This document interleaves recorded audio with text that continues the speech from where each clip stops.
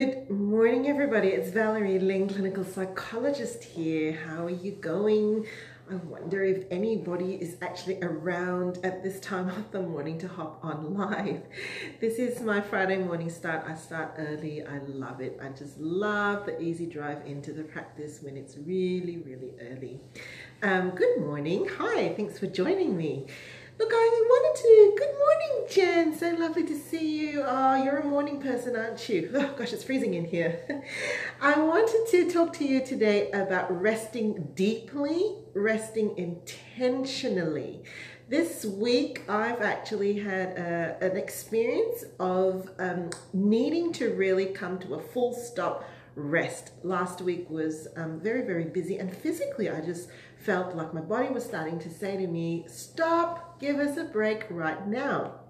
And so what I actually did was I organized for some help with the cleaning, right? So it kind of just went through and thought, what's the one thing I could do that would make the rest of the week sort of more resourced and more manageable for us, and it was the cleaner. And I don't know about you, but when I started to think about the cleaner coming to my house, all kinds of things popped into my head. And I actually went through a process of thinking, oh my goodness, what's she going to think of me if I'm just going to be sitting up with my feet up today and she's helping me with the cleaning? Should I do some token dishwashing to show her that I'm not actually lazy? My goodness, the feelings of guilt and judgment about being lazy because I needed to rest officially hit burnout. I'm not disappointed, Jen. I'm absolutely not disappointed. I just think the fact that we can recognize it, Jen, is part of the process of actually allowing for ourselves to feel the burn. I've been talking about this lately. Feel the burn and then problem solve it, Jen. You'll be right. We can work it out. Send me a message. And so I got the cleaner in because I was actually with my family the night before, and I wanted to explain to them why I was quite comatose. This is very unnatural for me to be at home. My children tell me that if I'm not kind of bouncing around, you know the guinea pigs when they bounce and jump off their cages? Have you ever seen that? If I'm not doing that, then they worry. And I wanted to just explain to them the night before. I said, you know when we're driving and the petrol tank kind of goes to an orange light, and then you know when the petrol tank light goes blinking red? Okay, that's where I'm at. I recognize that that's where I was at.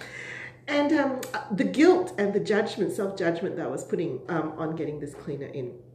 However, I pushed through, sat with those feelings of discomfort, acknowledged and accepted, but then just let them go and let that 3 hours for someone to come in and help me while I literally sat on the couch, curled up, just enjoying some sound. I just wanted to actually have some sound, and I was listening to some music and things and just rested. And the next day I was fully recharged, and I reflected on this and I thought, you know, it's actually really important that when we rest intentionally and we rest mindfully.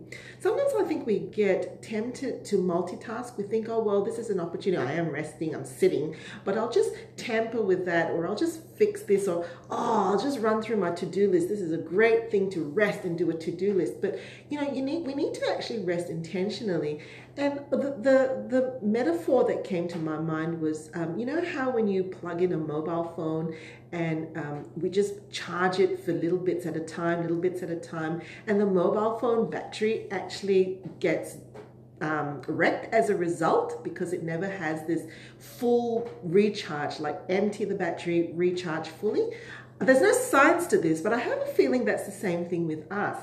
And I wonder if that's got to do with one thing that it could do is that our conditioning, that when we don't fully rest mindfully and intentionally, it's almost like our body and mind don't really believe that we're resting. And so even though we come to a stop or we're not working, our body and our mind don't believe that we're resting. They're still clocked on. And so this wear and tear still continues. So my encouragement is that every now and again, whether it's once a week, once a quarter, once a month, what do you need? Come to a full, intentional, mindful rest, both physically and mentally, right? I can tell you from experience, having done that this week, the next day I felt fully recharged and had and felt like my mind was able to, take on some more material for the week. So Jen's saying, you love that analogy of the mobile phone battery. Makes so much sense, Jen. I'm glad. Why don't you give it a go, and love to hear from you what that felt like for you to come to a mindful and intentional rest this week. See you later, Jen. Gotta go.